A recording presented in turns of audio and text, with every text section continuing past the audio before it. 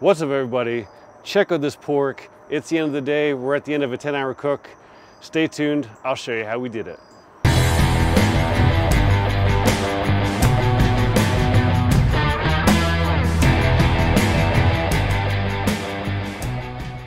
What's up, everybody? Welcome back to the patio. Today on the channel, we're gonna make some pulled pork. Got a pork shoulder here, bone in. Got the Yoder firing away at 250. We have a mix of hickory and cherry in there. Cherry's gonna give us a little bit of sweetness, but more importantly, some nice color. And you know, just gotta get this guy trimmed up.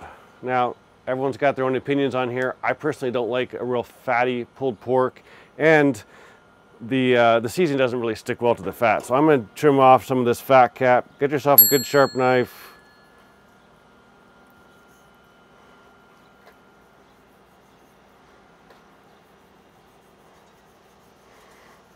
Trying to take off too much of the meat. Now, if you follow me on Instagram, you're gonna know that this is part 2.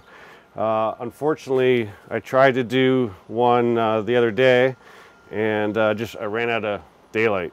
So we're starting early this morning. I actually have not done a pork shoulder before, or well, up until the other day.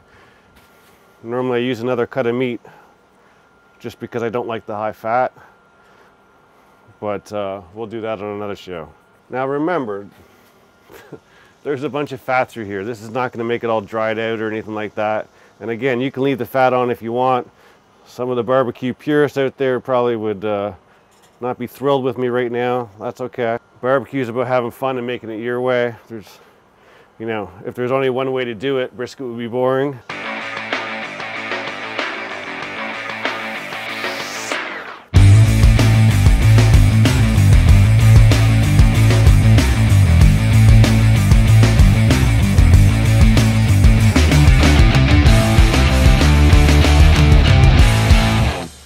All right, so once you got it all trimmed up, you're happy with it. Remember, it doesn't have to look perfect. If we're doing pulled pork, no one's gonna know. We're gonna do a couple different things on the outside. This is Grill Mates, another one of their rubs.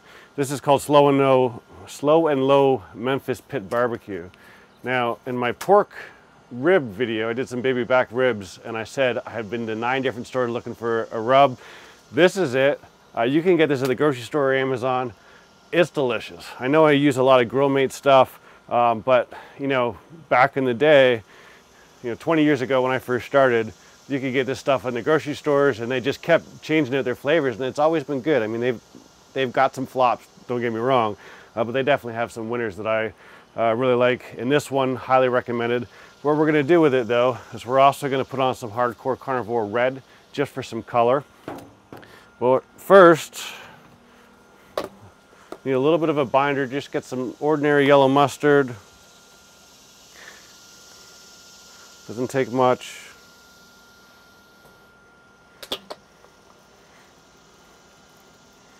We just want something for the rub to stick to. You're not going to taste this, so if you don't like mustard or whatever, you'll never taste it.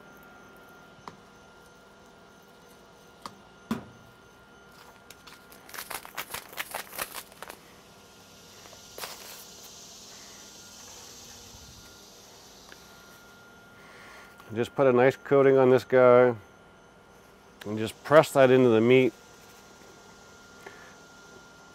It'll absorb some moisture there.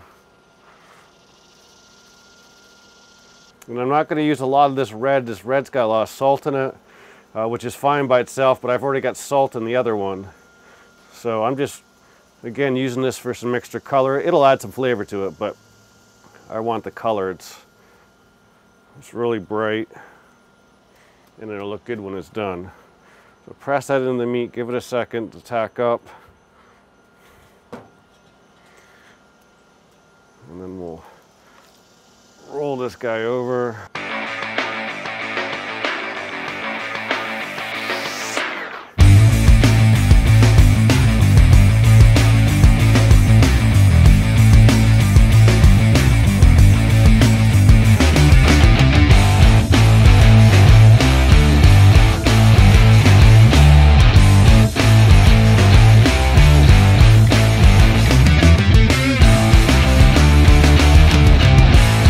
ready.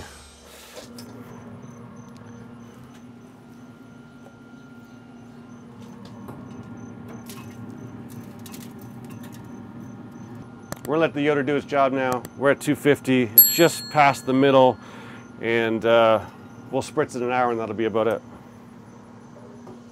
All right, so we're an hour in. Time to give it its first spray.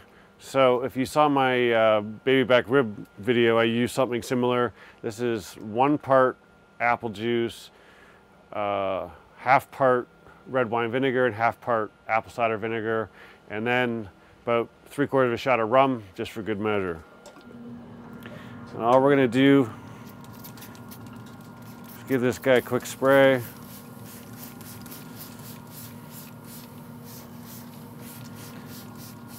It's just gonna help keep it moist. We're gonna do that every hour. So we're probably gonna have this go on for 3 to 4 hours before we wrap it. So think 2 or 3 more sprays. We're 3 hours in. Just want to give it another spray real quick.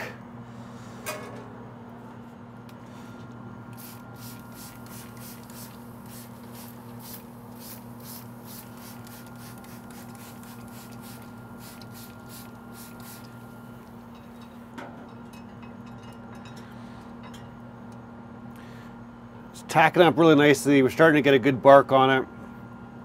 We're probably going to go for maybe another hour, and then we'll get ready to wrap it. You know, we don't want to get the outside too dark, but we do want to give it some time to develop some bark. So we'll let it rest for an hour. We'll see if we start to get little pools of moisture, and when we start to see that, that's when we want to get it wrapped. 4.5 hours in. It's looking great. We've got the color that we want. You can see some moisture around the bone and some moisture around the back. I haven't sprayed this in about an hour, so really wanted to give it a chance just to let that bark sit in. But what we're going to do now is we're going to get ready to wrap this up. For reference, it's around 140 degrees, 145. I didn't go all over, but gives you an idea. Ultimately, what you're trying to do here is we're looking at color and just a little bit of the juices coming out on the inside.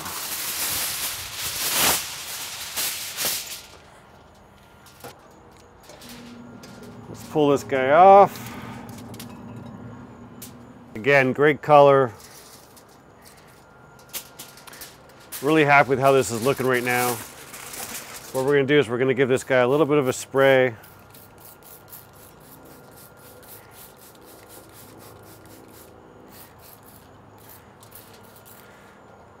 Now we're going to wrap this really tight. It's going to keep all the moisture in. I want to give a little bit of spray just because I've got a little bit of my seasoning left here, and I'm just going to maybe give it a quick little coating on the outside.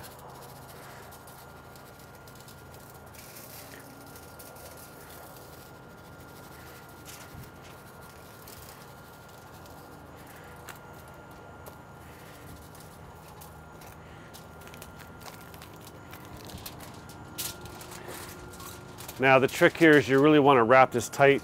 We don't want any juices escaping.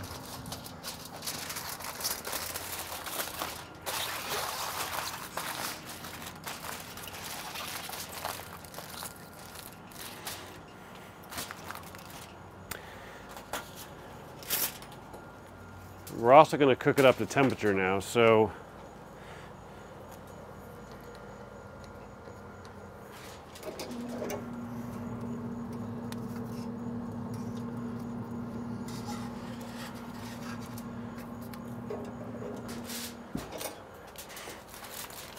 you want to get your probe in there right in the middle.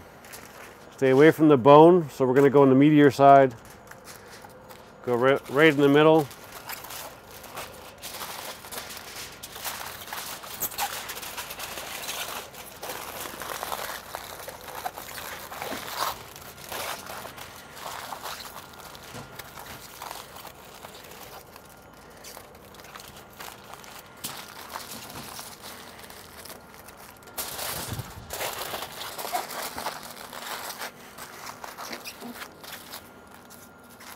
Now we're tight.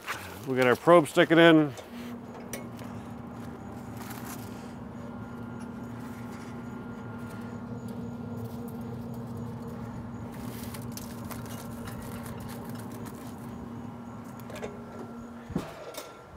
And at this point, there's nothing left to do.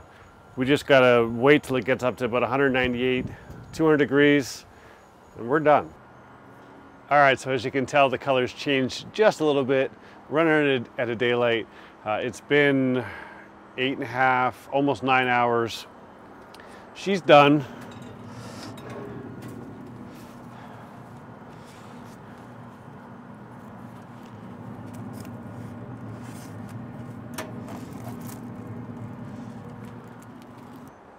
We're at about 199. Might have gone up to about 200 while I was getting everything ready, but we're super close here. All we gotta do now is just let this rest.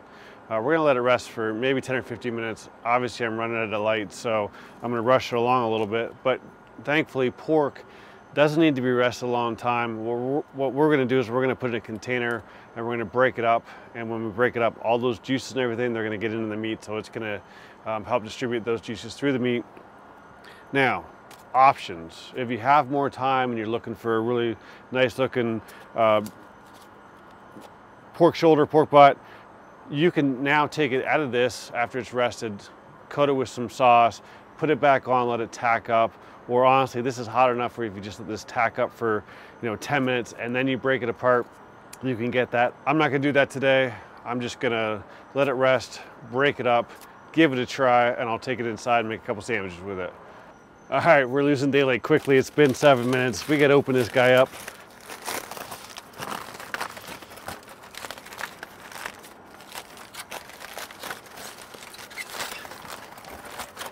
I've got this in a cookie tray. You're gonna see real quickly there's gonna be a lot of juice in here. We wanna keep all that juice because we wanna get the meat in there.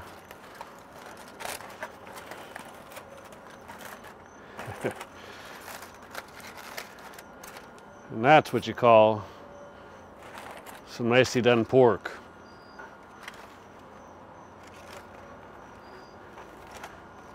As you can see, our bone comes out super clean. We know it's done just right. What I'm gonna do is I'm gonna move this over to the cookie sheet.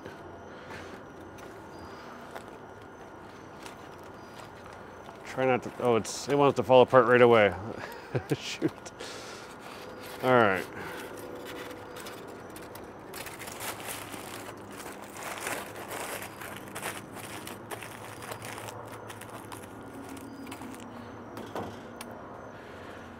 That, my friends, is well worth the entire day of cooking. Let me show you what this pork looks like.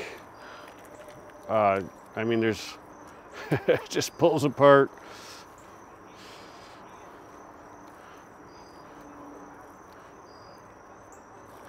I mean, you can't ask for anything better than that.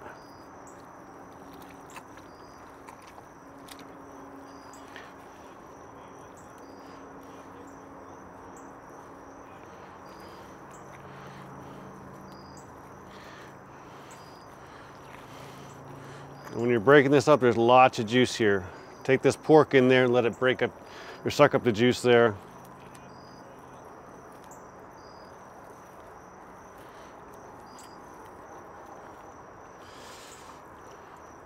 That's what they call the money muscle right there.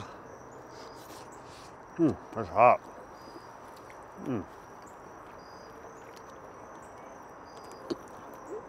Full of flavor.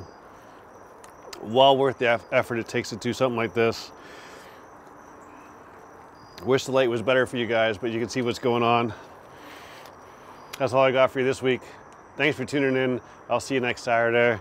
Please like the video, subscribe, hit that notification bell so you get notified of videos upcoming. Thanks for watching. I'll see you soon.